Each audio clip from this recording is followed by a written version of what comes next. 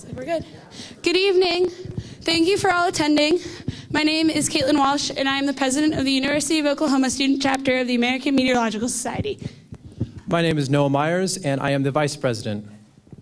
First off, we'd like to thank everyone that's here in the National Weather Center for attending, as well as we'd like to thank everyone that is currently on the live stream on YouTube. We'd like to thank you also for tuning in. Before we get started, we would like to thank a few people. Firstly, from the School of Meteorology IT Department, Ben Holcomb and Sean Riley. Also from Research and Computing Services, Jim Davis. Without these people, the live stream would not be possible, so we really thank you for your help.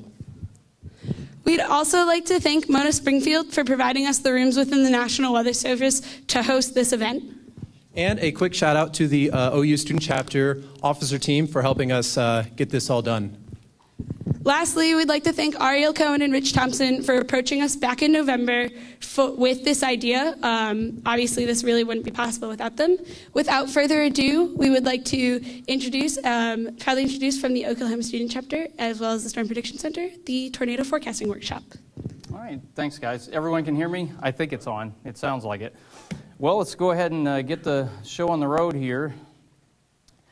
This one, what we're going to do is, I've been thinking about this for several years, how to handle something like this, and again, I'll shout out to Ariel. He took a chance on putting together a graduate course, kind of, inspired by some of the stuff Chuck Goswell had done all the way back into the ancient times. I won't say exactly how far back to date myself, but in the process of putting that together, it kind of inspired me to, kind of get this show on the road. I've been thinking about it, and it's like, we got to go ahead and do it. And, the other problem is there's no telling how long I'll remember this stuff. So anyway, what I want to do is this is going to be a multi-week workshop. I hope everybody understands we're going to talk meteorology. Not a lot of equations, but we're going to talk the concepts behind the synoptic meteorology, forecasting, and trying to apply all this stuff. And the goal is hopefully, you'll have a better idea how to do this when you come out of here as opposed to when you walked in. Oops, my bad. Well, you can see this is what happens when you let the... Okay, so let's try to get rolling here. This one... Okay, so a little bit of information about me, if it'll actually come up. All right, what did I go and do to it? I did something. Yeah, of course, this is what you expect. This is why we have the OU here, because if I had done it myself, this would be written on pieces of paper hanging on the board, and it'd be really sad.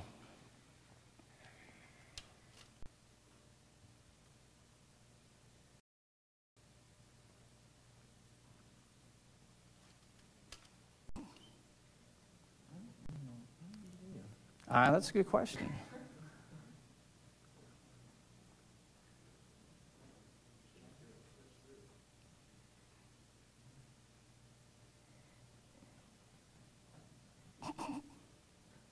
Well, you guys will know who I am by the time this is done. I'm not even going to talk about that, so.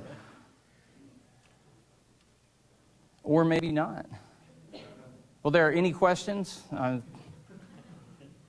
we go. Okay, there we go. All right. It's not a real workshop until stuff like this happens, and we just got out of the way early. All right, who am I? Some of you may be wondering, who is this guy? Why am I sitting here? You could be asking that. So I'll give you a little bit of background. I grew up in Houston. I've been a weather weenie as long as I've been alive. So I'm a kind of a Southern Plains guy. I actually graduated from OU back in the early 90s with a master's degree. So you sort of a transplant Okie. Been in the Weather Service since 1992, starting late in the year. And then I started in my current job in 1994. So July 94, I went up to Kansas City, and then they moved our bunch down here. So I've been with the Storm Prediction Center for this year 21. I'm in 2 right now, and been at SVC, and my current job is lead forecaster this is going on year 15. So I've been doing the same stuff for a while, and of course, I know there are people with interest in storm chasing. I go all the way back to the mid-'80s. All right, well, that's fine and dandy. That's all the bio stuff. That's pretty straightforward.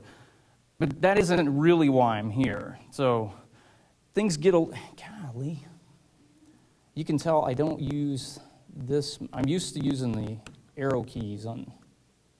All right, guy. What is it about the mouse pad here? I mean, it's basically not responding to the arrow keys. Well, again, I apologize. This is maybe I should have practiced on this machine a little bit. You can use the arrow keys on keyboard. Well, that's what I would like to do, but it's not. It's we're just seeing if you guys are patient, because really this thing's going to last a while anyway. It meant it as a right click. Yeah, if I can use, I'm just going to use the up and down arrows. Yeah, forget that. I'm going to go old school. Okay. The whole point here is that, yeah, I mean, so I can talk about my, experience and everything else, but, that's not a very clear picture of what it means to be a weather forecaster on a daily basis. So what I'm going to do is share a little story about my first solo day at the Severe Storms Forecast Center in Kansas City. I go up there, I've worked in the Weather Service about a year and a half, and I'm an OU grad. Boy, I know what I'm doing. I'm confident. I've been storm chasing for 5, 6, 7 years, something like that. I've got it all together. I go up there, how hard can this Outlook stuff be? I've seen these things. I've been reading them. I can write them, no problem, and I can draw them. It's a piece of cake. I mean, really. Who couldn't do this stuff? So I go in there, and I get all excited. We come to August 17th, 1994. This is the graphic 60 Outlook, first convective Outlook I ever did. Looks normal enough, right? We were considering a couple of threat areas, but the interesting part is kind of here in the local region, we had a lot of discussion about Oklahoma in that forecast.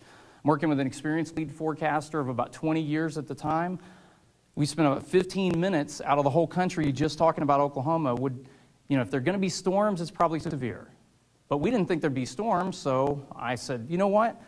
I'm going to be consistent. I'm going no thunder on this one.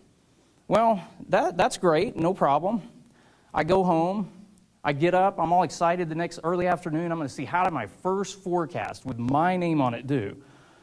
Well, the first thing you want to point out is that's the town of Lahoma. You might look and see where it is with respect to the thunderstorm area. It's not in it.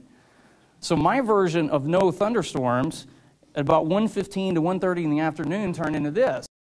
And this is my first forecast. That's the town of Lahoma that is right under the highest reflectivity core. Near the time of this image, wind gusts to 113 and baseball to softball size hail just destroyed the town. This was probably the strongest severe thunderstorm in the country for the year, and it was my first forecast, and it wasn't even in an Outlook.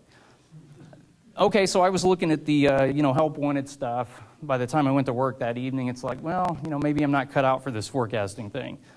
So it just takes one day. My point in sharing that story is that nobody knows everything in this business. None of us. I don't care how long I've been doing this. I don't know everything I need to know.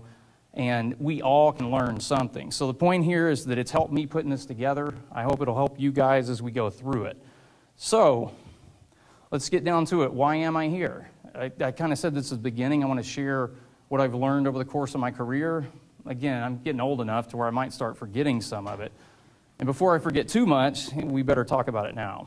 And, the real thing is that I want to help people make better forecasts. I work for the federal government. It's a public service job. The idea is that you guys should be aware of the SPC webpage. We don't kind of keep stuff under wraps. We tend to share what we have.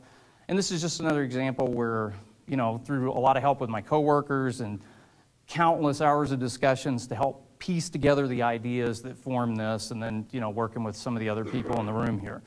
So again, there's a bunch of different ways. I hope you can take this, pick it whatever works for you, and then hopefully, this will help you out in the long run. All right, let's go over the organization. I'll do this at the beginning of each one to show where we are, and then we will get to it. So tonight, we're going to talk about sort of the basic stuff. Observation, synoptic meteorology, scary stuff like QG theory and all that, but there's not one equation in this. So before anyone gets nervous and runs off, it's going to be QG theory in words and a few pictures. Now, we need that information. You have to understand that stuff if you're going to build on it to make forecasts, because if you don't know that, you've got a handicap from the beginning. So what I want to know, we got to cover it. This isn't the most exciting part of the stuff, but we're going to build on it to where we get to the, inevitably we will get to tornadoes. Okay, then after this, we'll take an ingredients-based approach. I want to talk about moisture sources and lapse rate sources. I don't hear a lot of people talking about where the lapse rates come from, how does the moist layer form. We're going to look at real-world cases, and I'll try to step you through how this works. We'll look at sources of lift to initiate thunderstorms and vertical shear.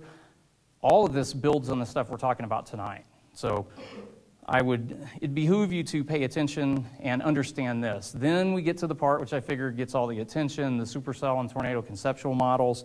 Again, you have to know what we're talking about now.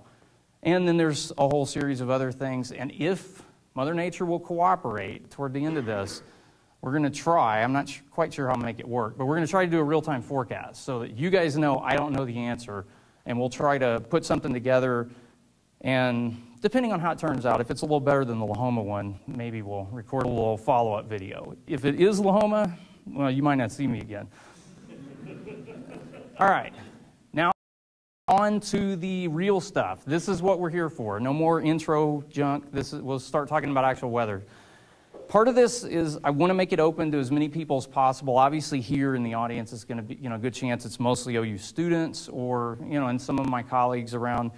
But I don't know exactly where everyone's baseline is. So we'll cover some relatively basic stuff, and then we'll build on that pretty quickly. The idea is you need to know what station model plots look like, surface maps and upper air, because if you don't know what's plotted, you don't have a clue as far as interpreting it.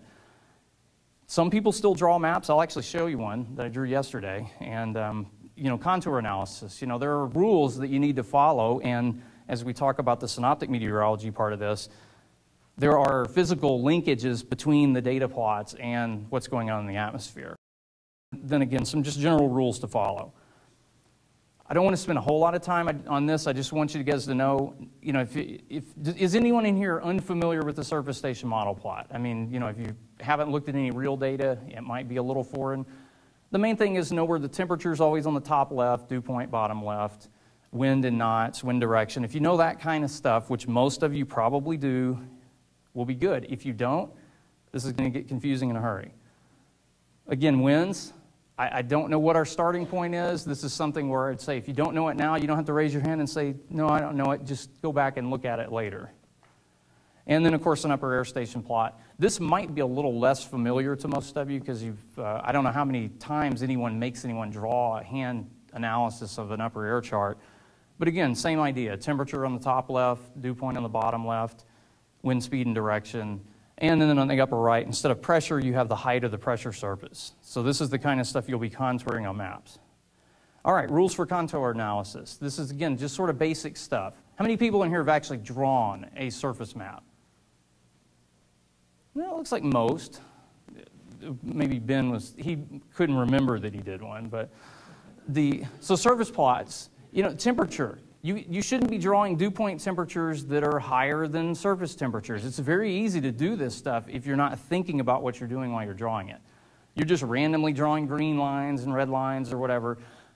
The whole point is there should be constraints on this. And then we'll talk later, there are errors in the observations themselves. So you need to pay attention to what you're doing because you don't want to make up things that are physically nonsensical. Pressure gradient. The winds are related to the pressure gradient. So where the isobars are closer, the winds should be stronger. But they will, due to friction, the wind's going to blow across the gradient from high to low pressure. So if you don't know that, you may goof up the orientation of the isobars. Upper air, it's the same idea. Temperature dew point. Dew points aren't higher than the temperatures aloft either. I mean, I know that's shocking, but it works just the same as it does at the ground.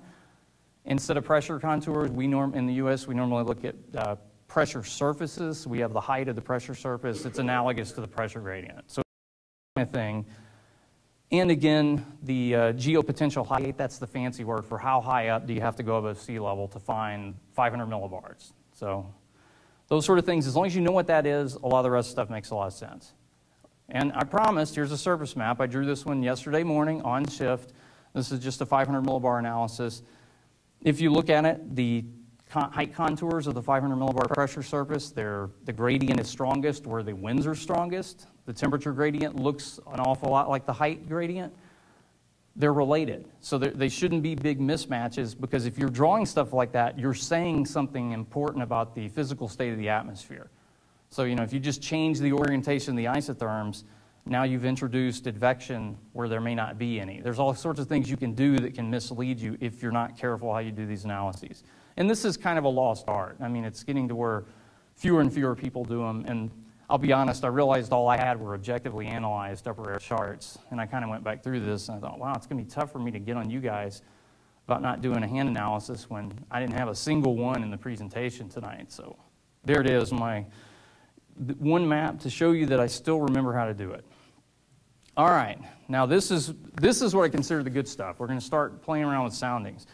And I'll give a plug for, since I see Kelton sitting here and Greg in the front row, a lot of these graphics, you guys, if you use his Sharpie or the Python version of Sharp, it's essentially the same kind of software system, so you can actually get the look and feel of the graphics I'll be showing using their software, and anybody can load this on multiple platforms. So just a plug for these guys so that I'm not using something that no one else can see anywhere else in the world. All right, skew-T log P diagram. First of all, you may wonder, we're going to focus on the thermodynamic part of the diagram first, and I'll even tell you where the name of it comes from in case you've forgotten. All right, first of all, you got to know what is on the sounding diagram. Dash red line, that's constant temperature. You notice they all slope from the lower left to the upper right. And it's constructed this way on purpose. Now, this is the so-called dry adiabat. We'll talk about this, what that is specifically in a few minutes. Now, you notice the skew between these two, there's a big difference between them. This helps highlight things like buoyancy, or what you call CAPE, or any sort of instability is highlighted by the difference in the slope of those two curves.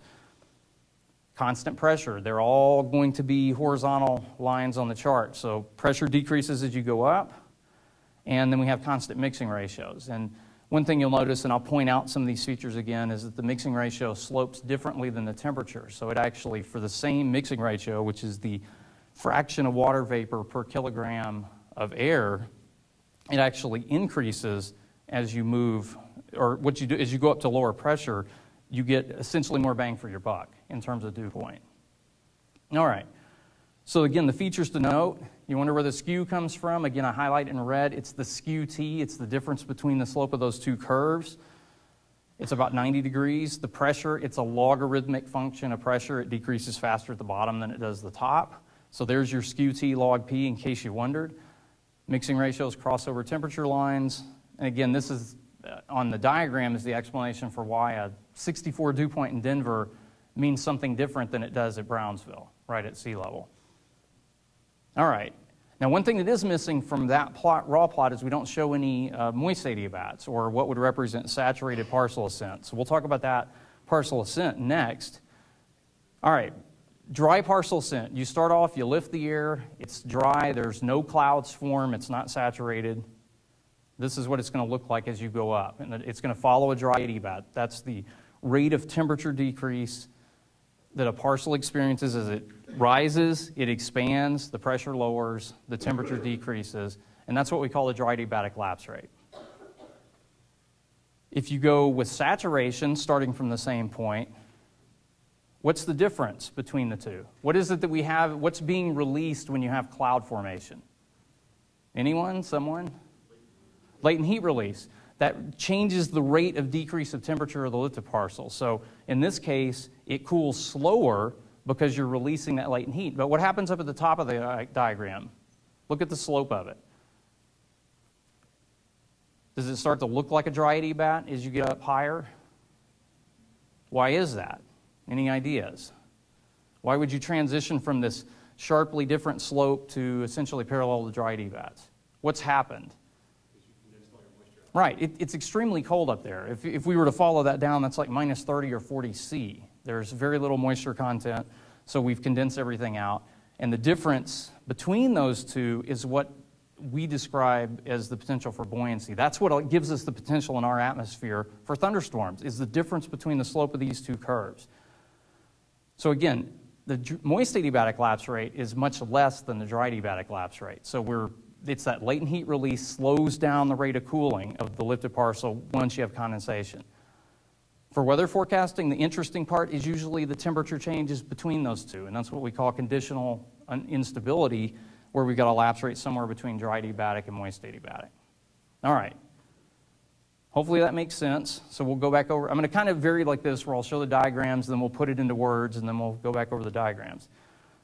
Lifted parcel, there's nothing magic as to what we mean by that. I still sometimes don't know exactly what a parcel is. Is it this room? Is it what I'm holding in my hand? It's something, somewhere between the size of Oklahoma and what's in this room. It's just a chunk of air, but we're going to show on this sounding, an example, what it looks like lifting the air right from the ground.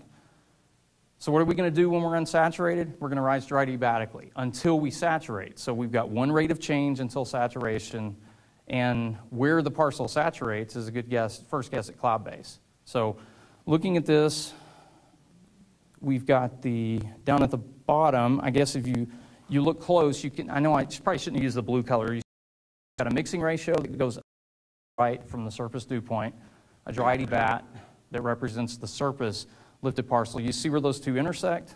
That's your lifting condensation level. So that's essentially, with forced descent, your first guess at cloud base. And you notice that on the SPC soundings, we mark all of these lifted parcel levels. All right, so we can further illustrate lifted parcel ascent as from the LCL. Now we've got clouds. So now we've got latent heat release, the rate of temperature decrease changes.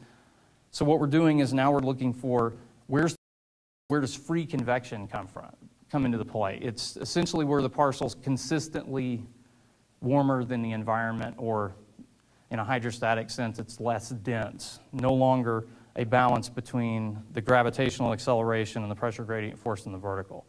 So free convection is from the LFC up, and everything between the LCL and the LFC is where we accumulate convective inhibition. That's the energy that has to be overcome by whatever source of lift there is. And then from the LFC, it's bombs away all the way up to the equilibrium level, and the energy that we accumulate between those two levels is what we call CAPE. And then, of course, we're not going to talk about it much here, but you also get an overshoot. You've got a lot of momentum with the parcel. It actually will go up higher than the equilibrium level because it's generally moving pretty fast by the time it gets there. All right. Again, I want to make sure everybody understands the common sounding terms, because after this slide, there's no turning back. And I'm just going to be throwing this stuff out left and right because I won't have time to explain everything. Make sure you know the differences between the dry and moist lapse rates, conditional instability, a lapse rate between those two. That's what most thunderstorm soundings display. Then we've got the LCL, the level of free convection, which is the LFC, the equilibrium level, CAPE, which is what we're generally interested in, or positive area buoyancy. There's a lot of ways to refer to it, and convective inhibition. So I'm assuming from here forward everybody knows these terms, and we're just going to go with them. All right, any questions so far? All right, good. Let's roll. Let's start playing with some actual sounding and see what happens. And all right, this is the sounding that I've been showing you before. We lift a parcel.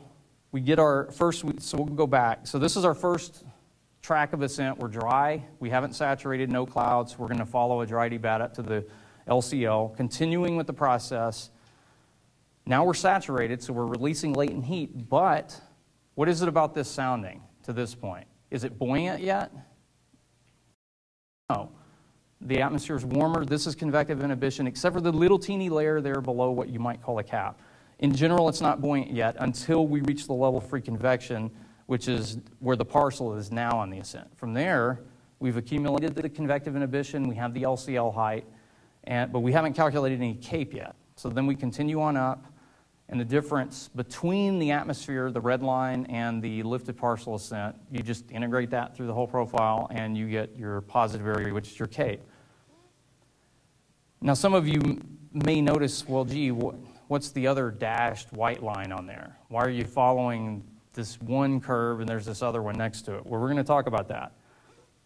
So we've got the virtual temperature correction, and we've got one of the guys who pushed for this to be integrated into the sounding software analysis routines, is sitting up there in the upper right.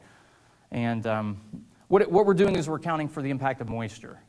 And in this case, if the virtual temperature is actually warmer, the same or warmer than the observed temperature, and it's a function of the moisture content. It makes the biggest difference in tropical environments.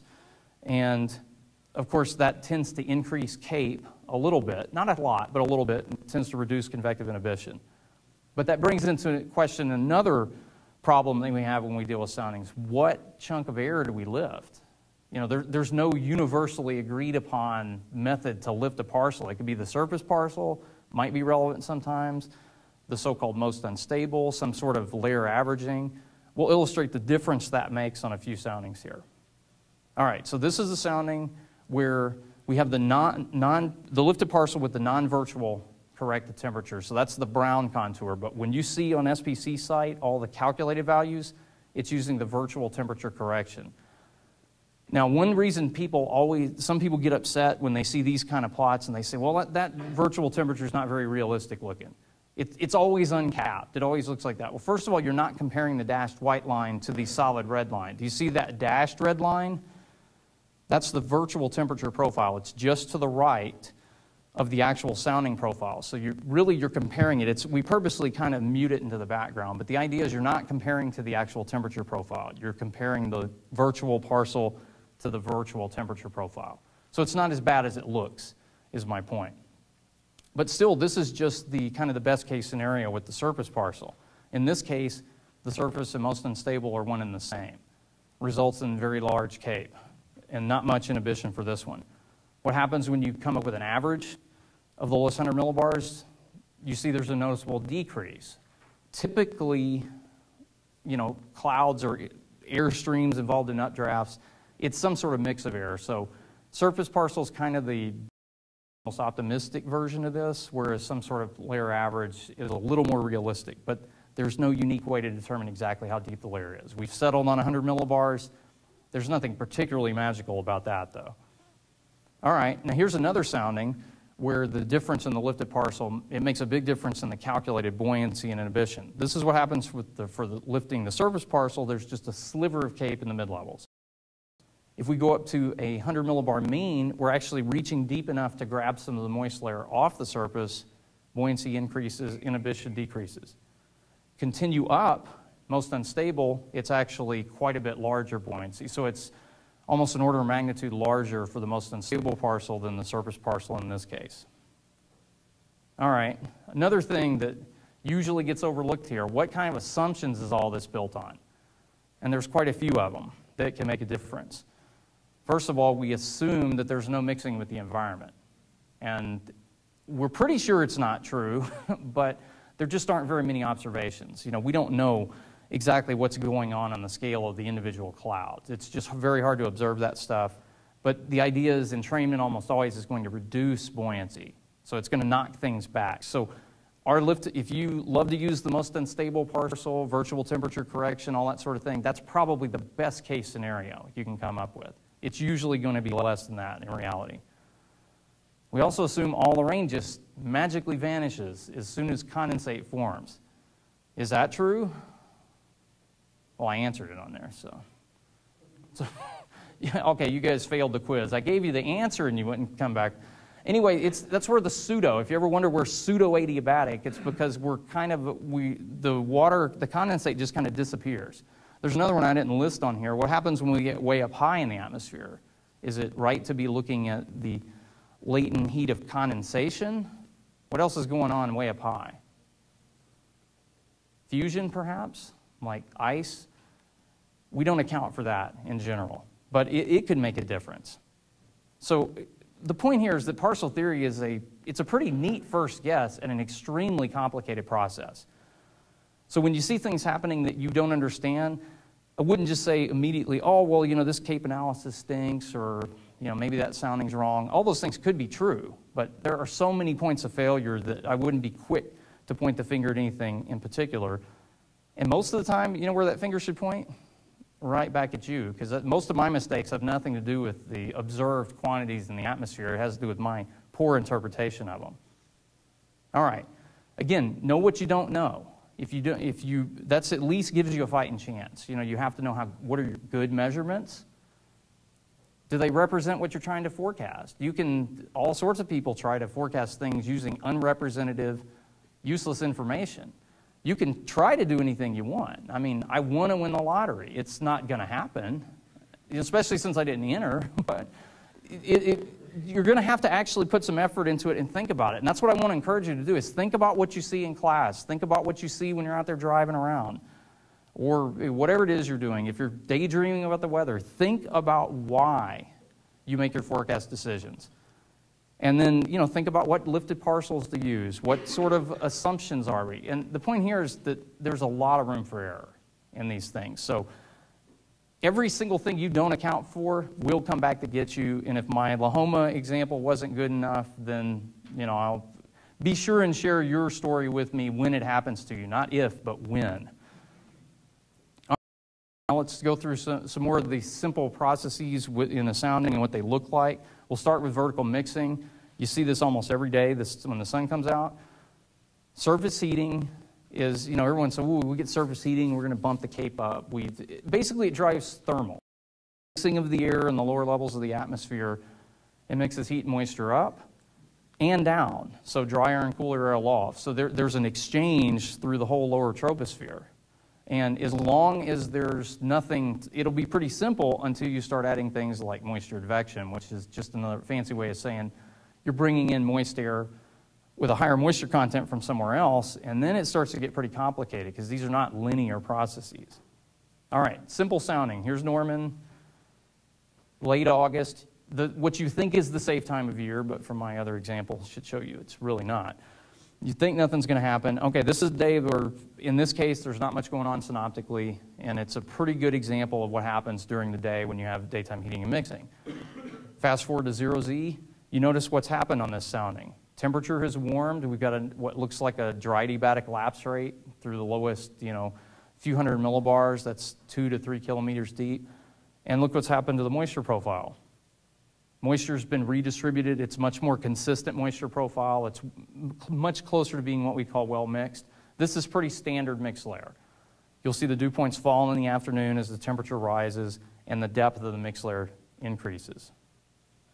And this is the layer where all the mixing is going on. So this is the kind of thing. And if you notice, another interesting thing about this sounding, look at the CAPE. If you just focus on the moist adiabat, in the morning, the CAPE really doesn't increase in the afternoon. There's no magical thing that says it has to increase during the day.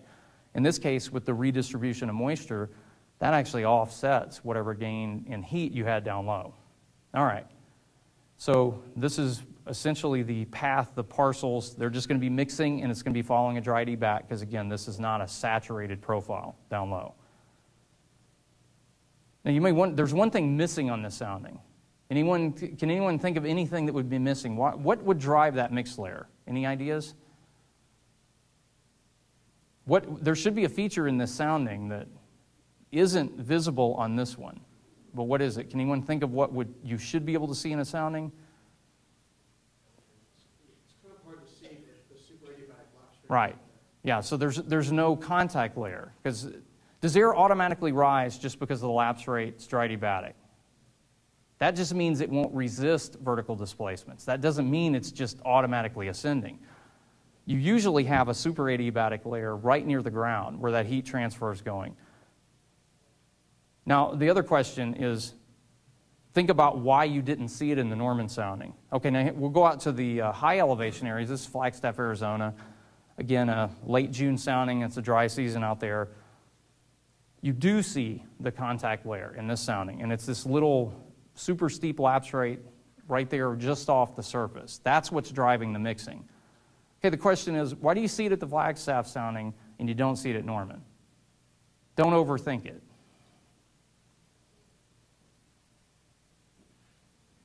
First of all, the soundings are launched at the same time. That's the big hint. Does that have anything to do with it?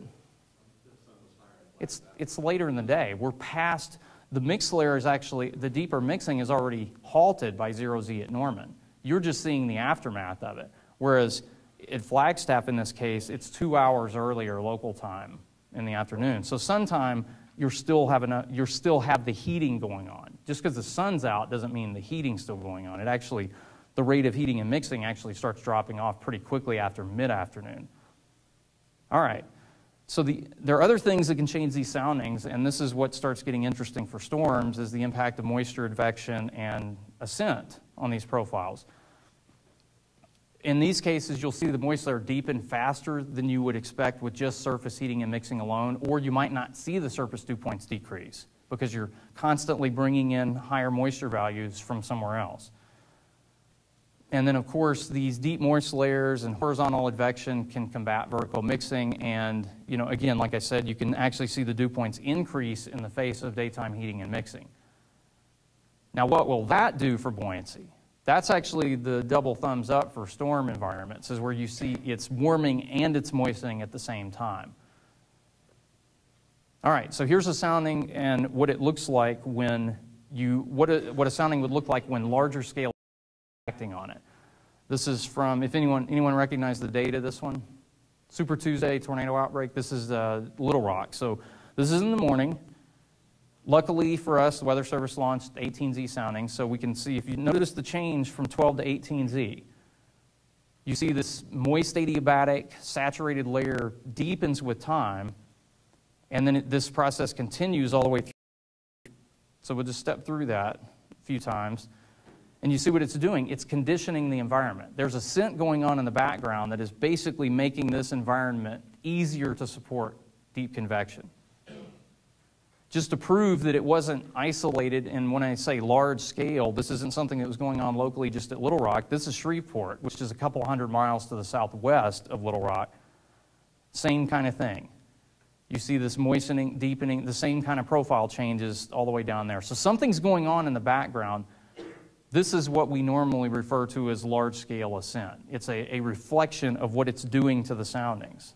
Now, we'll talk about storm initiation and stuff later, but this by itself is usually not what initiates, especially surface-based supercells or anything like that. Okay, any questions on the sounding? Because we're done with that for now. A million of them in the next few weeks. So again, this is your chance. You have any questions, anything I covered on there that's like that didn't make any sense or whatever, because we're going to jump to the hodograph now because there's a lot of neat stuff there. Comments, questions? All right, we're good.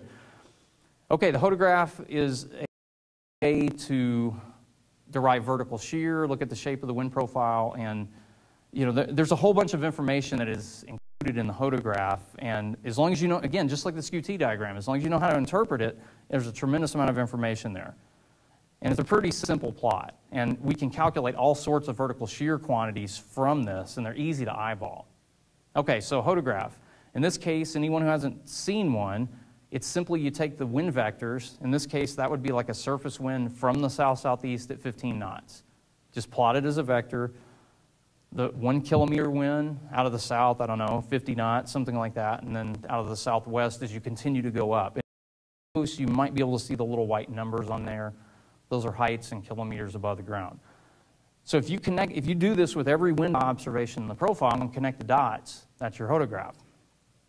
Now there's all kinds of stuff you can get from a hodograph. And those of you who have done any forecasting yourself, you know I picked a really lousy looking one. As an example, that's the way this is going to go.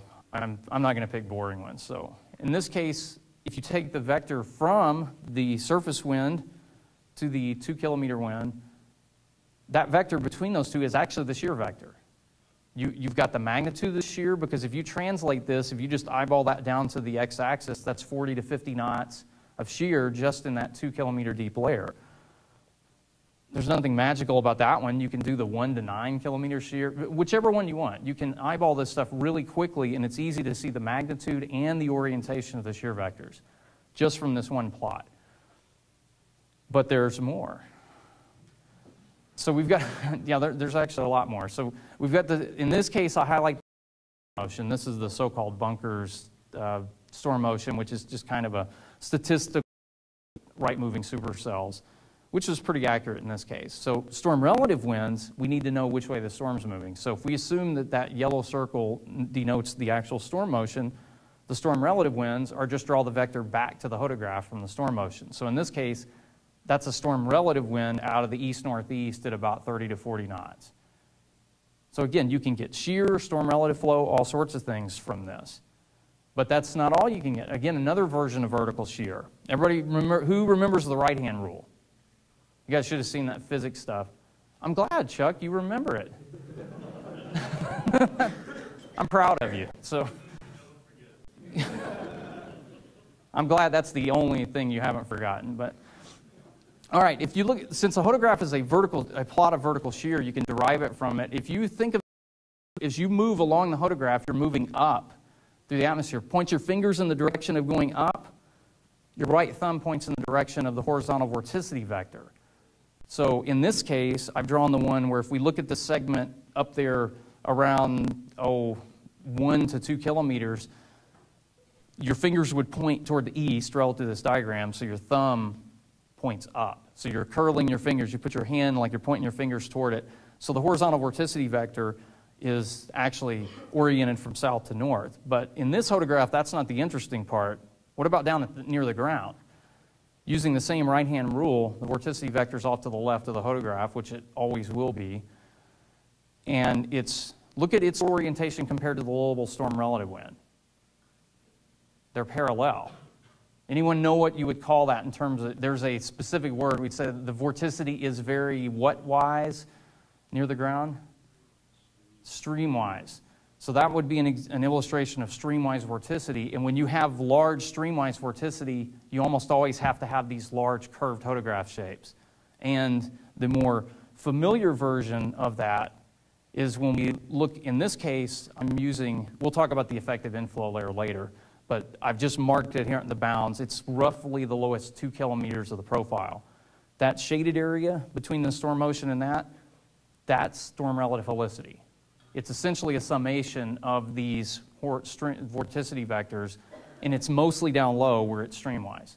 So this, as we'll talk later, is very important for both supercells and tornadoes in direct and indirect ways. You need to know how to use the hodograph before it makes any sense to talk about the rest of the stuff. So when you see the supercell tornado stuff, if you don't understand the hodographs and you don't understand the soundings, there's no point in even going any further. All right, so again, with the sounding diagrams, moisture and temperature profiles, estimate things like Cape Sin, vertical wind shear from the hodograph. So there's all kinds of stuff you can do. The reason I say this is I don't think most people know how to use the diagrams. I mean, I really don't, because when you talk to them, boy, they love their parameters. And I'm as responsible for some of those parameters as anyone. But if you don't know what goes into them, you don't have a chance to know how to use them or when they're going to fail. And at this point, I hope you understand that there are a lot of points of failure. We haven't even talked about a single one of them yet, other than CAPE and convective inhibition, and there's so much uncertainty. So, next time you look at the 84-hour NAM and you see an EHI of 15 and you start planning your chase trip, I'm hoping by the end of week 7 when we talk about numerical models, you'll quit doing that. And you'll start saying, you'll back off. It's okay to think about it, but you'll quit doing that kind of stuff. All right. Now, this isn't quite the real overload on synoptic meteorology, but it's sort of, we need to think about weather maps. So we're going to step back from the soundings and then talk about the weather maps a little bit. Again, you need to know from these weather maps, what do they tell you? It's not just, gee, look at all these nice, pretty lines. Sometimes I have a lot of them, sometimes not many.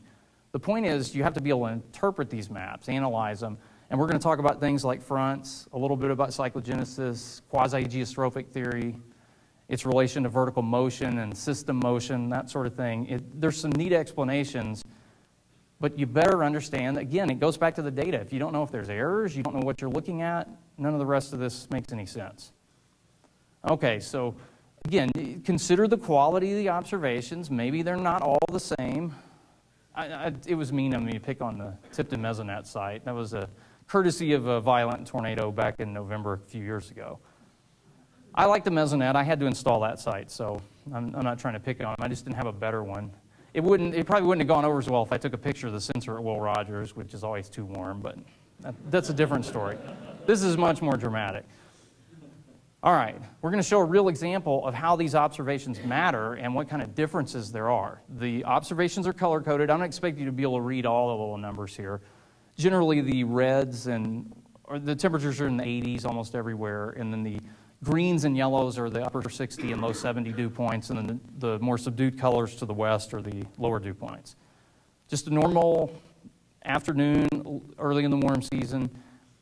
Now, what I want to do is that the Oklahoma Mesonet is, we have one network. We're really lucky to have that here, where you got one network, same sensors, and they're of high quality and they're maintained very well.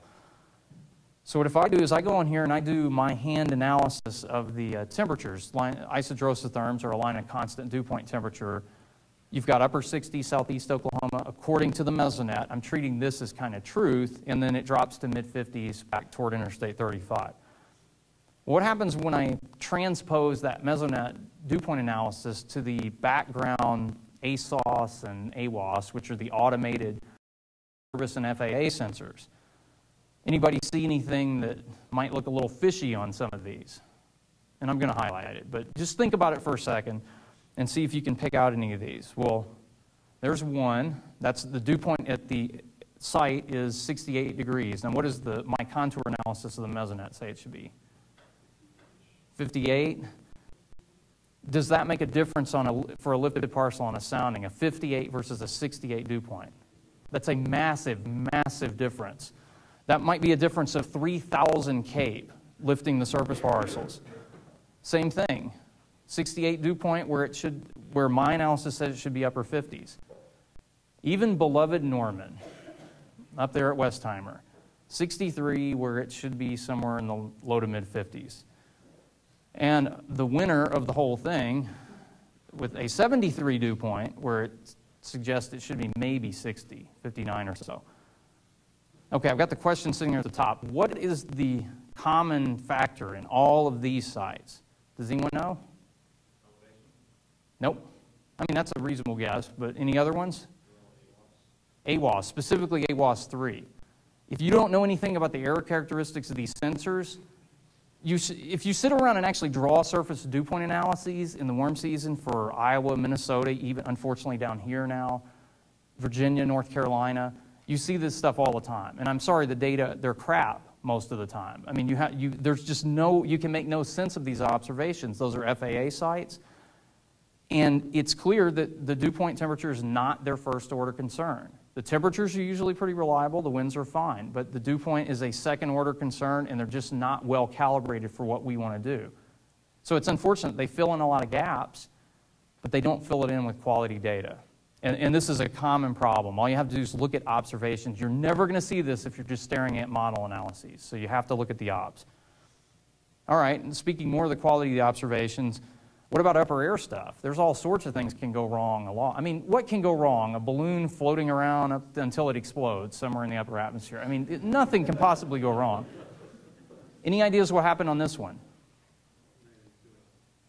Now, the date might give it away. Yeah, it's in an anvil. Now, we don't know exactly what happened. It could have been a lightning strike. Who knows what. This wasn't the kind of environment you really look forward to sending a sonde up into. I mean, that's the anvil of the El Reno supercell complex. So I wouldn't, which actually went just across North Norman. So not the ideal environment for weather observations. Other stuff, this is the sounding I showed earlier. Anyone have any idea what might be happening there just below 700 millibars? What's that crazy kink in the moisture profile and the temperature? What could have happened to the sonde there? Could have been wet. You move into a very dry layer and you actually get evaporative cooling off the sonde. Is that real in terms of what the atmosphere should look like? Perhaps not. Now, in this case, it doesn't make a huge difference, but it can. Imagine if you get that in the right profile, you can actually remove a lot of inhibition, create CAPE where there may not be any. And then down here, this one's a little trickier and hopefully won't be as much of a problem in the next year or two. Anyone know what that might be? Why does the moisture decrease dramatically? Has anyone in here launched a sounding before? Okay, so what do you do when you, what's the first observation in the sounding? From the surface, these ASOS are sensing real close. Right, so you took an ob there. So there's no reason to, unless it's an AWOS, I guess there could be a problem. But in most cases, these are ASOS observations associated with Weather Service offices. So if we assume that one's real, any ideas of what's going on? Is that a real moisture decrease? we think it's a function of the particular type of moisture sensor in the sun. And there's usually this happens, you'll see these big decreases. What would something like that do to the tape calculation? I mean, look at the change. The dew point drops about 4 or 5 C immediately. You think that's going to have a big impact? So in this case, using a mean parcel might actually be worse than using a surface parcel. But again, if you're not familiar with some of these errors, you're just going to go on your merry way and, plug and go. And if everything goes wrong, I guess you can just go through life. Ignorance is bliss, and you can do that. But I've had enough of Lahomas in my life where I prefer not to make it any easier for the atmosphere to get me. All right. So again, understand the data and the processes. If you don't, you have no chance at a sound understanding of interpreting the weather information. In other words, we're going to be building conceptual models in here. If you don't even understand the input, then the models themselves are going to collapse. And of course, how can you use it right if you don't even know what you're using? I mean, that's a common problem. And last but not least, it's not cool to say this anymore, and again, I hate the fact that it dates me, but look at the real weather information. The real atmosphere is what we observe. It is not the damn HER, it's not the RAP, it's not the NAM, it's not the GFS, and it's not the Euro. It's the actual atmosphere. Look at what's going on. And, sometimes look out the window, walk outside. It helps. All right, any questions on any of this stuff? Because we're going to take a little break here, I think, for, what time are we? What time? 8:24. Okay, so we'll take, how about 5 minutes? Anyone wants to wander off or get up and stretch or go to the bathroom, whatever. 5 minutes, and then we're going to change to essentially a crash course. In like 40 slides, you're going to learn synoptic meteorology. So again, appreciate it. We'll resume here at about 8:30.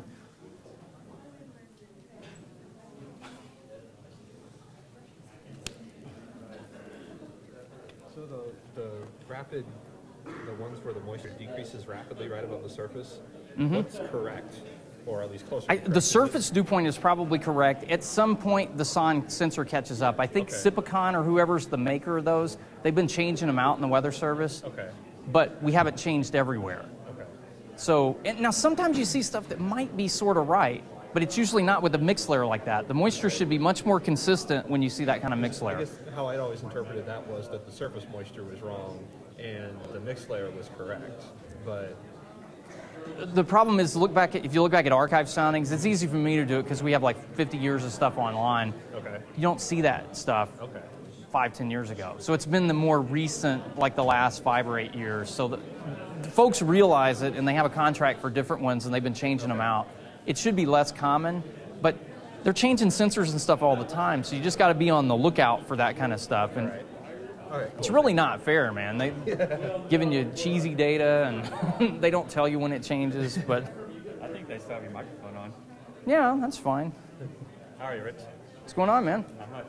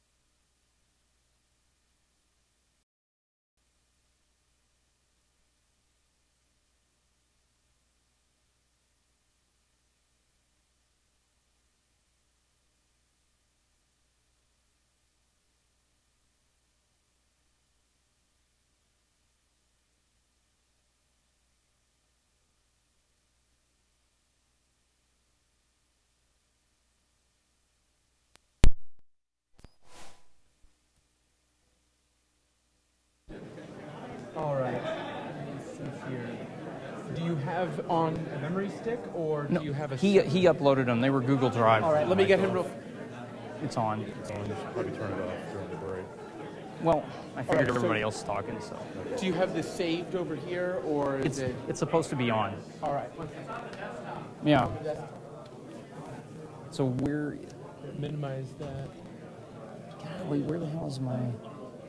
Where did I go? Oh, just start the slideshow again.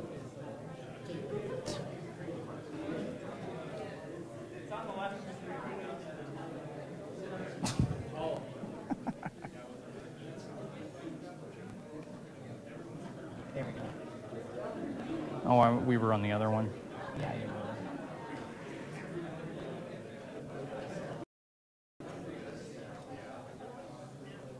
All right, we need to get to the second presentation. Oh, okay.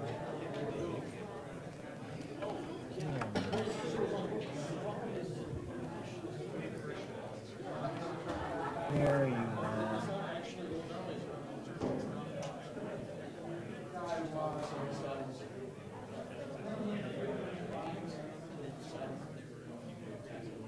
That's it. All right, thank you, sir. Look like everyone's back? Close enough. QG and you'll like it. Lee says you're doing an awesome job, and I agree.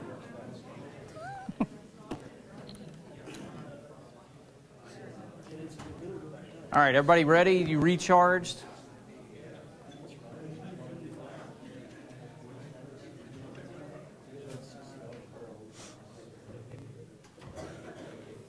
Okay, I promised about 40 slides, synoptic meteorology. This is, if you go here to OU, this will be the equivalent of like 3 or 4 classes and about 40 PowerPoint slides. But it's what I'm trying to tell you is part of it that matters, the stuff you should hang on to. Not going to say anything bad. The derivations are great. It's helpful to know where it comes from. But the point of this workshop is how do I use it? Okay, so synoptic meteorology. We're going to talk about some stuff that's hopefully is of interest to you and is relevant to tornado and severe thunderstorm forecasting in general. We want to look at how do you figure out how a system's going to evolve, a synoptic weather system, a cyclone, where's it going to move, how will it change in intensity. And I want you to be able to do this without, again, looking at the HER, the RAP, the NAM, the Euro. I mean, sure, those are great tools, but if you can't anticipate what's going to happen looking at the real data, you have no chance in interpret. You're going to go down with the model if it goes down. And then, of course, we're going to have to hit on lovely QG theory or quasi-geostrophic theory. Some of you are probably messing with it right now. And then we'll talk about fronts and jet streaks. And the point here is that what we're trying to get at in a lot of cases is vertical motion. The atmosphere kind of likes nice, stable equilibrium states. It doesn't like changes, so it's trying to get back to some kind of happy state. And that's what vertical motion is doing. It's usually some sort of response to restore some kind of balance that's been disrupted. All right, so we'll go. There's going to be a whole bunch of geostrophic, and for the ones who aren't meteorology majors, I apologize. It's all just going to be words. There won't, again, no equations. I will show one force balance diagram or something, but that's it. Geostrophic wind. Just like the surface, there's the atmosphere. We have a wind where if you put the pressure gradient force and the Coriolis force, which is just due to the rotation of the Earth, when those two are balanced, the wind's in geostrophic balance. That means it's just going to blow parallel to the height contours aloft, and the closer they're spaced, the faster the wind's going to be. Pretty straightforward. Now, if the atmosphere were just geostrophic all the time, nobody would be in here listening to me because nothing would happen. It'd be really lame. So it's the ageostrophic part of the flow. It's that response is where most of the interesting things happen, and it's in response to imbalances in the atmosphere. So the real atmosphere, it's not really geostrophic. It's more like gradient wind balance. So the gradient wind balance is the response to the curvature in the flow. You know, how often do you see the wind just blowing from San Francisco just dead east all the way to D.C.? You don't see that very often. There's all sorts of curved flow and interesting things going on. Well, we have the so-called centrifugal acceleration, which is kind of the tetherball effect, that apparent force back on a string, you know, if you swing the ball around the pole. And it's that apparent force that results in a change in the balance of forces between Coriolis, the pressure gradient force. And I'll show you the examples of why it does that. Point is, we haven't, with just this one single concept in synoptic meteorology, I can tell you in general why there's divergence and, in some sense, rising motion downstream from a trough and sinking air downstream from a ridge with just this in the background. And then, of course, and that's because the flow in the base of the trough is actually slower than the geostrophic wind would suggest, and the flow at the crest of the ridge is actually faster. All right, why is that? Again, these are the only force balance. This is the closest to mathematics that I'm going to get, will be this one. I figure I had to show something in here. Okay, pressure gradient forces are the red arrow. Everybody get the idea? The pressure gradient always points from high to low, and if there were no rotation in the Earth's atmosphere, air would just flow straight from high to low pressure. In this case, balanced by the Coriolis force, which is the deflection due to the Earth's rotation. When you add the curvature, you see the little blue arrow there, the centrifugal force? Which one does it look like it's adding to? The Coriolis or the pressure gradient? Because those arrows tell you which way the force is acting. Which one's is it additive? So it's adding to the Coriolis. Does the pressure gradient change because of any of these other things going on? Does the pressure gradient care? Does it have it has no knowledge of any of these other changes due to curvature. So if there's going to be any kind of balance, what has to happen in this case is that the Coriolis force needs to be weaker because the centrifugal force is acting in the same direction. Well, what does a weaker Coriolis infer? A weaker wind. There's less deflection. So the flow has to slow down to stay in any kind of balance. Move to the top of a ridge. Uh-oh, centrifugal acceleration is in the same direction as the pressure gradient. What has to happen to the Coriolis force to keep that in balance? It's got to be bigger now. Well, if it's bigger, there's more deflection. That means the parcel's moving faster.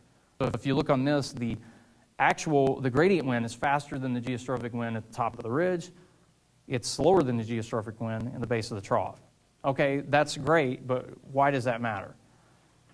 If we assume the same gradient all the way through, you notice my little fake sorry height contours are all supposed to be spaced evenly. Ignore the little discontinuity in the middle. I didn't paste them together very well. The point is, my blue arrows are the wind speed. They're kind of an exaggerated version of the wind. The wind will slow down as it moves into the strongest curvature which is normally the trough itself, and then it will accelerate all the way through the crest of the ridge. Well, what is that doing? The wind is weaker down at the base of the trough. It's stronger at the crest of the ridge. You've now created divergence horizontally between the two. If the flow increases with height, the divergence increases with height, we actually have an excuse for ascent maybe going on there. So just this simple thing, we haven't said a word about QG theory, we haven't looked at a sounding, we haven't done anything, but just a balance of forces, and we can explain in a very general sense why the air should rise downstream from a trough. In the opposite, downstream from the ridge, the faster flow is piling into slower flow, and there's actually convergence. All right. So we continue looking at this stuff. Here's just an objectively analyzed map. The point here is to show you that it does show up in the real world. If you notice, where's the tightest gradient? Give me a city where the tightest gradient or something close. Shreveport, Little Rock, Memphis, somewhere in there. Now look at the winds all the way from Ohio back to the Texas Panhandle. The 500 wind speeds are pretty similar, aren't they?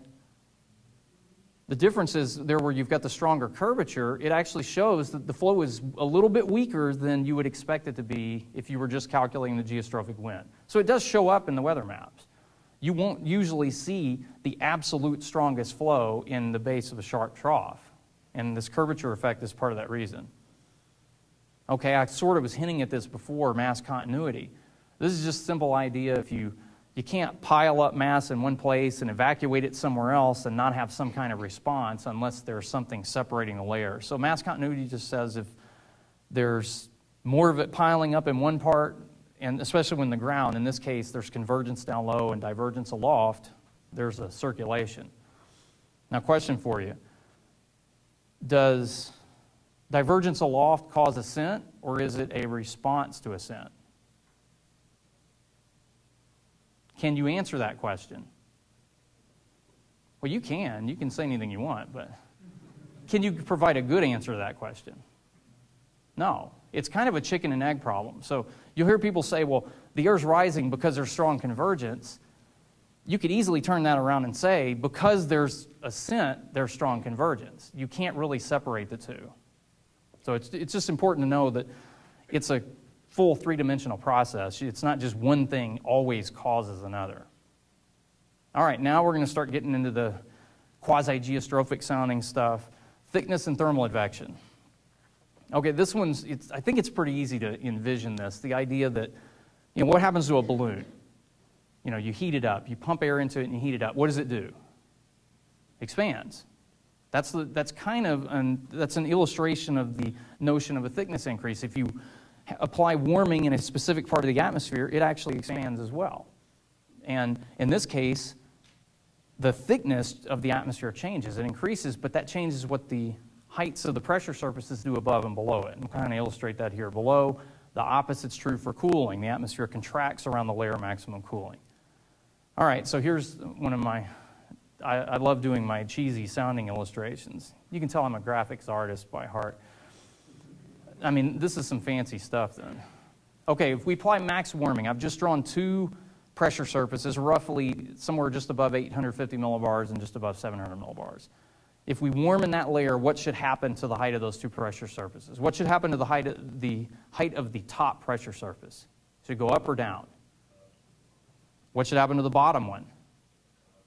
Down. So we're with the max warming in the layer, and indeed, that's what you would see. When you see that sort of change, that is an increase in thickness of the layer, but it has opposite impacts on the heights of the pressure surface depending on whether you're above or below the level of maximum warming. Opposite's true if we just go in reverse for cooling. Let's apply maximum cooling the same layer, literally in reverse, same thing. The top's going to shrink back down, the bottom will expand up, and the thickness of the layer decreases.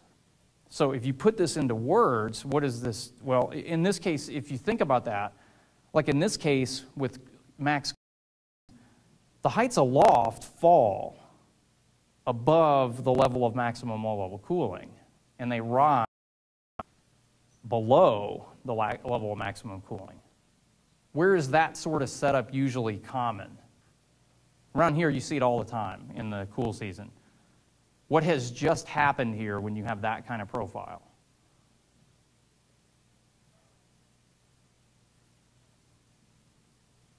Might involve some kind of front, maybe? Not a warm front? Cold frontal passage. Usually you see the upper air trough lags the surface cold front some. So this is one partial explanation for the reason these systems tilt with height. You'll have frontal passage in the low levels, but then aloft, the trough still hasn't passed because the response to all that low-level cooling is to lower the heights aloft. That's partly what drives intensity changes. And we'll talk about this some more specifically with the QG height tendency equation. Now, thermal wind is another one that's useful to just consider. It's not really a wind, but what it does is it gives us a relationship between the geostrophic wind, which we already talked about, and what's happening with temperature gradients and temperature advection on the large scale. Point is, a varying wind profile in terms of the geostrophic warm advection. And you can go through this mathematically. The opposite, winds with height, cold advection. So there are things you can derive from the wind profile that tells you potentially the temperature tendency without even seeing a temperature analysis. Likewise, this suggests that winds increase with height above low-level thermal gradients. That should immediately tell you, fronts and jets are related. They're not independent of one another. So hopefully you catch the trend here. All this stuff ties together, and it ties together rather directly. And if you're missing a piece of this, if one of the tools in your toolbox is missing, you're going to have a hole in your forecast approach. All right. So I'll show an example, and again, I always like to pick fun dates, if anyone can tell which one this one is, if you can read that. I never pick boring days for the maps, except for the hand-drawn one yesterday. But okay, so what I've done is I've sort of sketched in blue. This is my rough guesstimate in PowerPoint with like one try of how I would denote the leading edge of the gradient of temperature at 925 millibars. So that's what I call the front, is the leading edge of that gradient.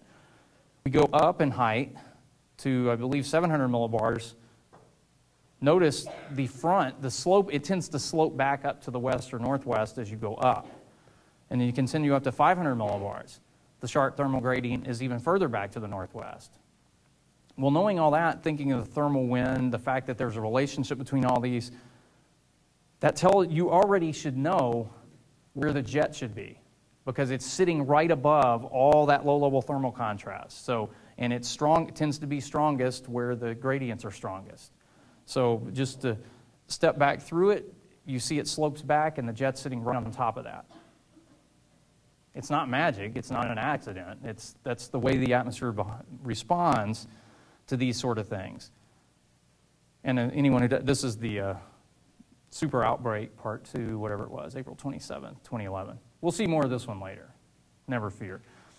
All right, I've thrown some terms out there. I want to make sure everybody understands what they are. Again, I don't know that everybody's necessarily covered it all yet, or maybe you're just a weather enthusiast.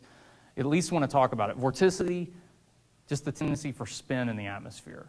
It's a fancy word for spin, and you know, I use that paddle wheel example. If you stick a paddle wheel in a water flow, and if the water's stronger flow on one side or the other, it'll rotate. That's vorticity. Advection is just moving one quantity from one place to another, which means you have to have gradients to do that. So it could be different temperature, moisture, or vorticity to a location. So we're going to illustrate that right here. This is an example of a 500 millibar geopotential heights and vorticity. So the vorticity is the color-filled thing, and focus on the trough near the California coast. I guess the first question is, does the flow move through the trough, or does the air move with the trough? What do you think in the vast majority of cases? Right, the flow is moving through the trough. Because, first of all, what are typical wind speeds at 500 millibars? I mean, 50 knots, you frequently this time of year see 100 knots. How often do you see weather systems moving over 100 knots? You don't. I mean, it would make things, it would be interesting and a lot different if, like, somehow the trough moved faster than the air. It would completely change things around. But the idea here is the air moves through. In general, it's going to be parallel to the contours. So what's happening as you approach the trough from the west? What's happening in terms of vorticity that the air experiences? Is it encountering higher or lower vorticity as you come in from the northwest? It's encountering higher vorticity. As you leave the trough, it's moving to a region of lower vorticity. Well, if you just look at the flow through that, the area where you're bringing higher vorticity in, that's cyclonic or positive vorticity advection. So in this, I'm going to just refer to it as cyclonic vorticity advection in the northern hemisphere. But there's CVA downstream from the trough and anticyclonic vorticity advection upstream, or AVA. These two things become important with the quasi-geostrophic height tendency equation. All right, and imagine that. That's what's next. Okay, so what are we doing when we talk about this quasi-geostrophic? Remember back to quasi-adiabatic, that sort of thing? That means we're leaving something out. We're kind of assuming something away. In this case, we're assuming the flow is mostly geostrophic, and then really what we're doing is we're limiting any of the advection part, any of the quantities you're moving around can only be by the geostrophic wind. Again, that's a simplification of the real atmosphere. But we do allow the response in the atmosphere, the ageostrophic part, so that we can have vertical motion and things to try to restore the balances or the imbalances that are introduced by moving all this stuff around. All right, QG height tendency equation. This is the easiest version of it you'll ever see, is this one.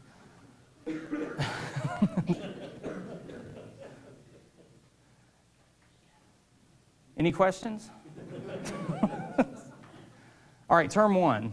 So I give you the mouthful version of it, and then we'll talk about what it really means. So it's the geostrophic vorticity advection by the geostrophic wind. Well, everyone, obviously, you get tired of saying that after once. And the idea is most of the time when you hear people talking, we just simply refer to this as vorticity advection. But keep in mind, you're really talking about geostrophic vorticity and the geostrophic wind. The real atmosphere varies from that a little bit. And in this case, cyclonic vorticity advection directly leads to height falls. So where there is CVA, the QG height tendency equation says the heights will fall, all else being equal. So in that California case, there's CVA downstream. That trough should be moving east-southeast from the previous example. And I'll show another one where we piece this together. Term 2, another mouthful, differential geostrophic thickness advection. Differential thermal advection, think back to the thickness change examples. The idea of the change in the thickness of the layer. If there's a maximum in warming, the heights fall below that and they rise above it. If there's a max of cooling, the heights fall above and rise below. And that's how the height changes. Okay, so again, height falls with CVA. We just went over the thermal advection. We'll actually show an example of this. Here's one where we have 700 millibars. The geostrophic, the wind, we've got the height contours and we've got the geostrophic advection of temperature is what's contoured. So the blue areas are cold advection by the geostrophic wind and the red areas are warm advection.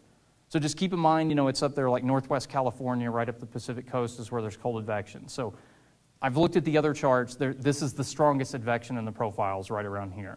So what does that say in terms of the differential thermal advection?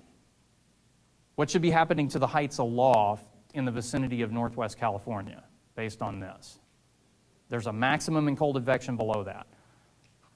Should the height fall or should it rise? It should fall. The thickness of the column is decreasing below that. Height falls. What's happening over New Mexico? If 500 millibars, there's a maximum warming below that, so the height will rise. Okay, that's just that contribution. Remember, there's two terms. The vorticity term, here's the geostrophic vorticity field. I don't have the advection on here, but the idea is if you look where the little dashed vorticity isopleths cross over the height contours, kind of in the area of central California, a little bit in Arizona, it's not real strong. The gradient in vorticity is very strong, but they only cross at a small angle, and it's a little more obvious up toward Oregon. So you're bringing in anticyclonic vorticity from on the northwest side of the trough, cyclonic vorticity down toward central California and Nevada. You combine these together, this is the 12-hour height tendency at 500 millibars. Now the interesting thing is this is the total height change.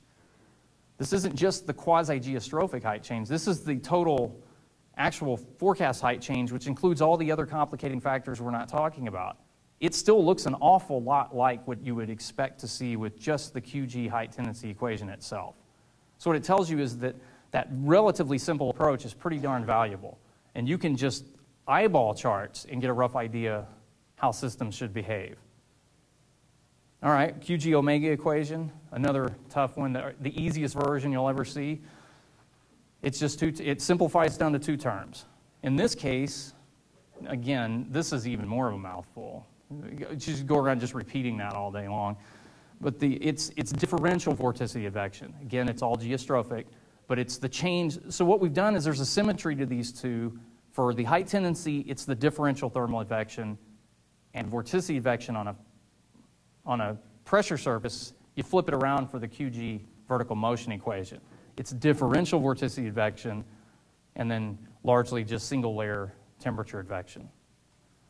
So the thermal advection term, now the interesting thing here too, and this is something to sort of keep in mind in the background, static stability, i.e. lapse rates, everything is scaled by that. So the steeper your lapse rates, the stronger the response, and usually on a smaller scale.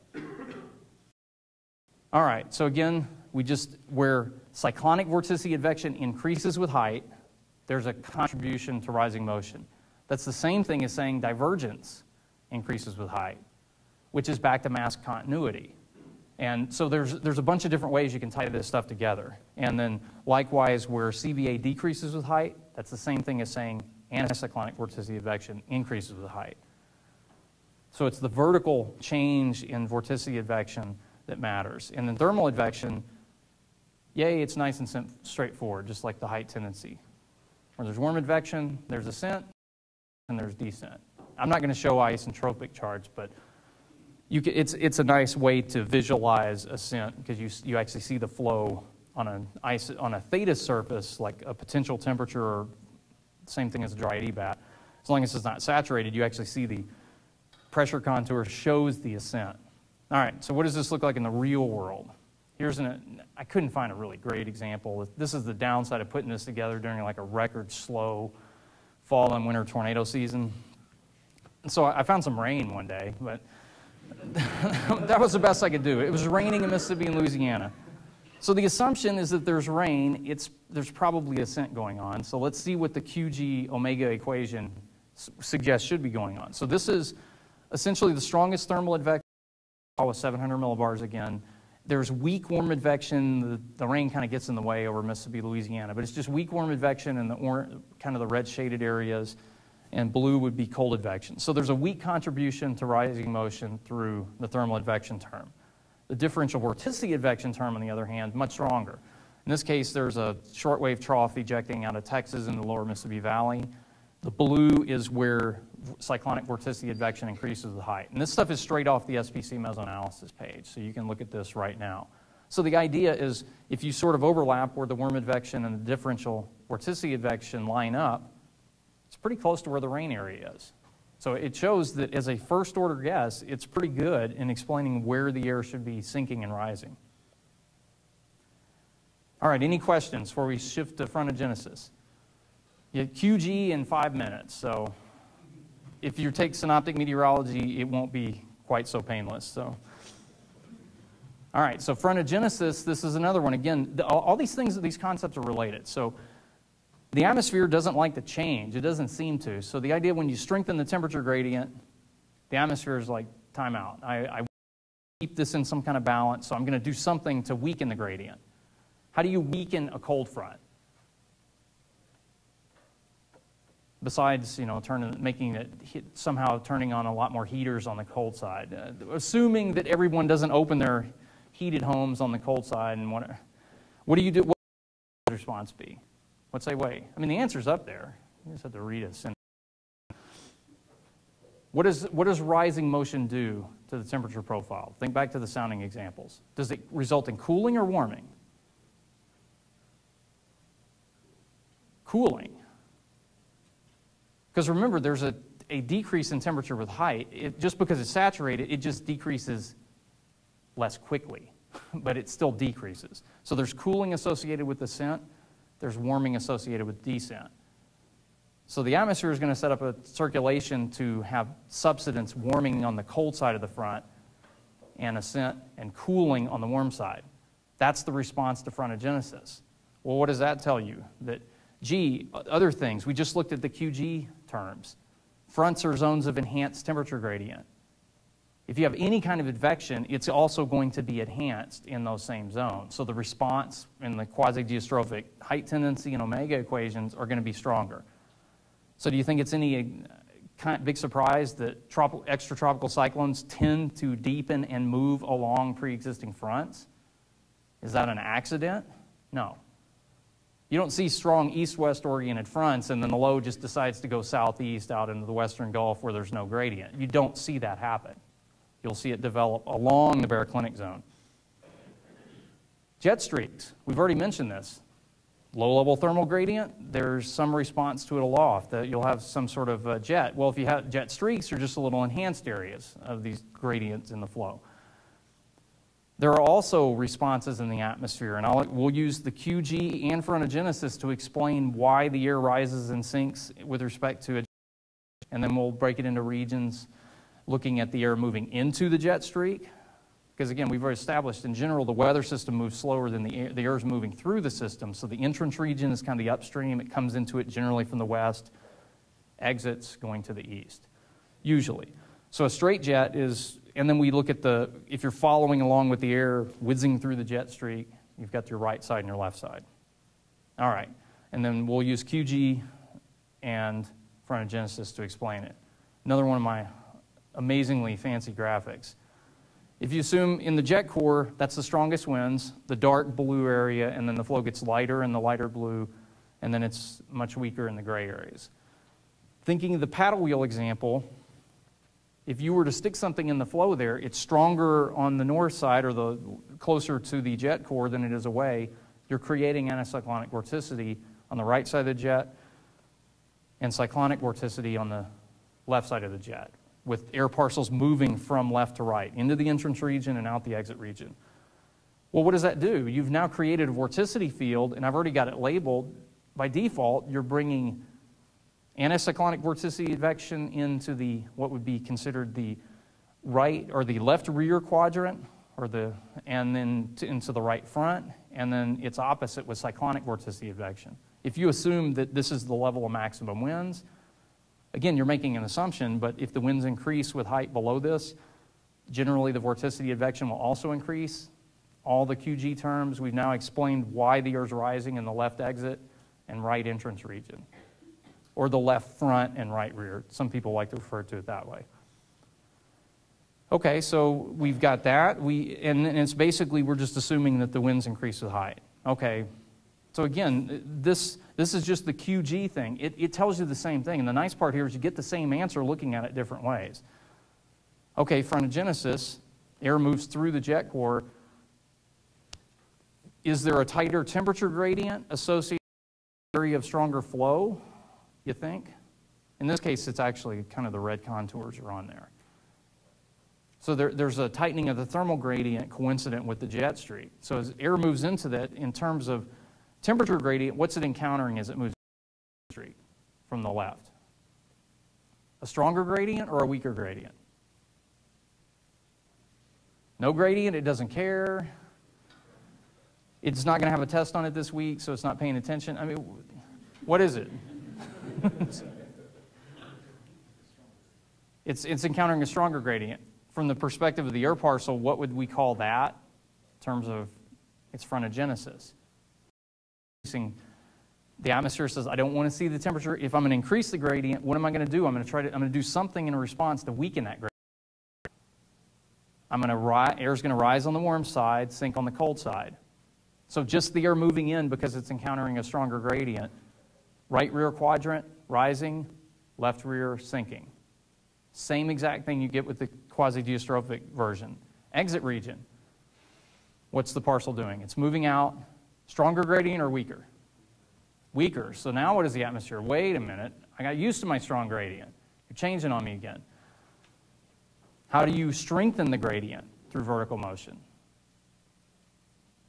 Where do you want the rising motion to strengthen the temperature gradient? On the cool side, because you want to lift and cool the cool side, and you want to subside and warm the warm side. There's your left exit region and right exit region. So this is the simple version with a straight jet streak. The neat thing is it doesn't matter which way you view this, you get the same answer. So whichever one your favorite version is, you can do it. And again, it's just the response to frontogenesis, differential vorticity advection. There's a number of ways to look at it. All right. Again, air moves streak, we just put it into words just to reinforce this because, I want you to understand this stuff because it's going to come up again. It comes up when we talk about sources for lift. We're going to reiterate it a little bit. And then when we start talking about regular weather systems, do you think I can sit out on the forecast desk and go, I better get out my QG notes and rederive all this stuff with a forecast due in 2 hours? No. I have to have it down cold. And the point is, you've got to know how to use it. And so that's the point here, is to get it to where it's kind of second nature. You say, okay, I've got this. All right. And then, so we've got the same, two different explanations, same answer. All right. It gets a little more complicated when you talk about curve flow, because how often, again, the jet straight from San Francisco to DC or whatever, and it doesn't look like that very often. There's usually curvature in the flow. Instead of that you've got 4 quadrant model, it really compresses down into kind of 2. Think back to the gradient wind.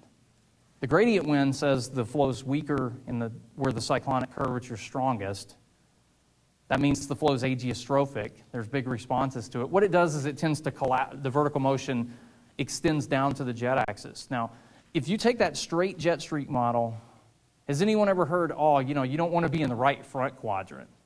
That's there's no way we're going to get any severe weather there. I mean, the air is sinking because of my 4-quadrant jet streak model. Has anyone heard anyone say that? Has anyone actually looked at any tornado outbreaks? Where are an awful lot of them relative to the high-level jet? The right front quadrant. Well, it's when you add this curvature effect, that air is not usually subsident. It might be weak ascent extends down even to the anticyclonic side of the jet core. Now again, models will forecast all this stuff, and they're not always bad, but the idea is you've got a straight model, you add curvature, and it actually turns it into primarily there's ascent downstream from the trough, but it doesn't make it so much of a left or right side kind of thing. So again, this curvature added to the whole jet streak thing kind of explains why the right front quadrant really isn't so bad after all.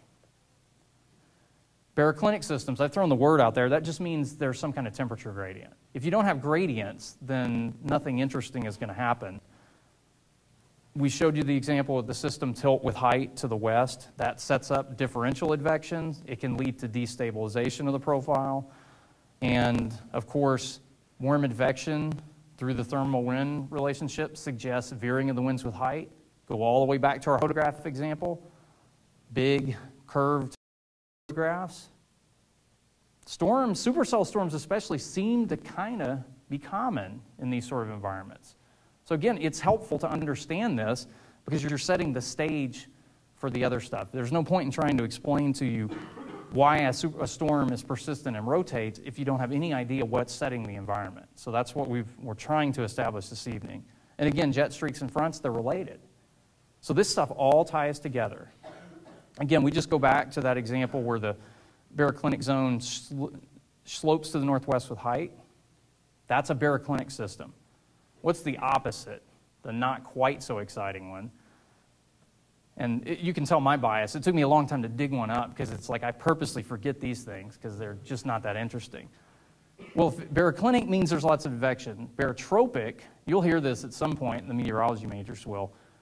Height contours and temperature contours are all parallel. So there's really no advection. Things are just spinning around. So what does that look like on a map? These are these dreaded closed and cut off type systems. This is what it looks like in the low levels.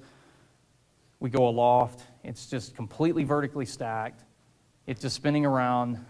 Now, thinking of the QG stuff that we've just talked about and jet streaks, what would you expect the intensity of this system to be over time?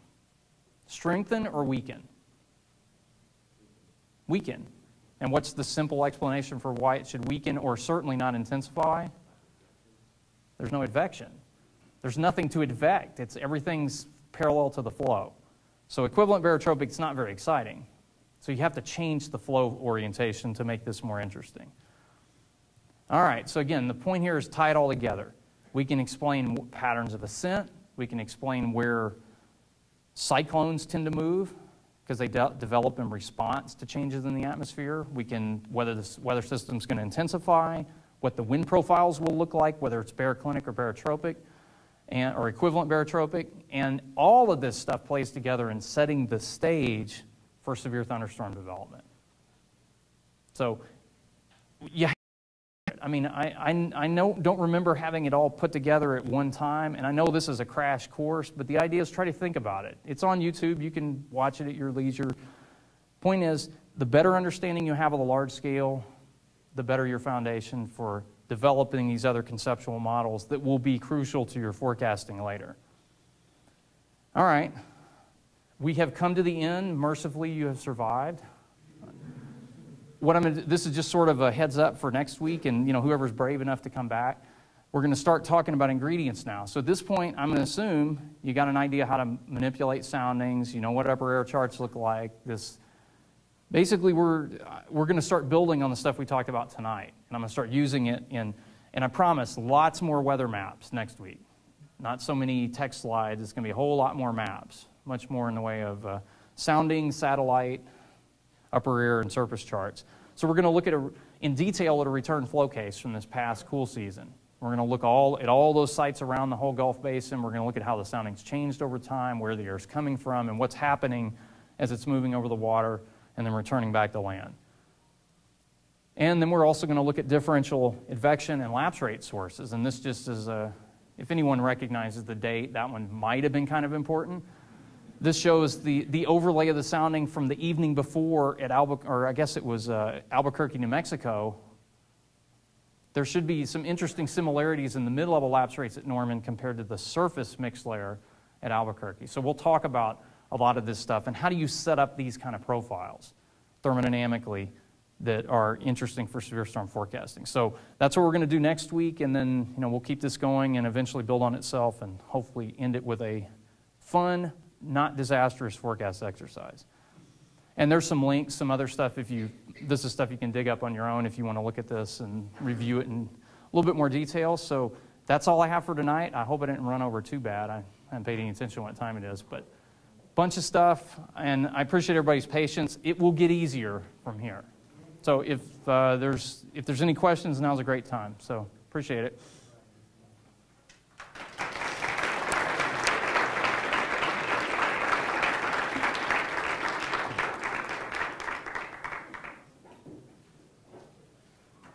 You guys are going to let me off that easy? All right.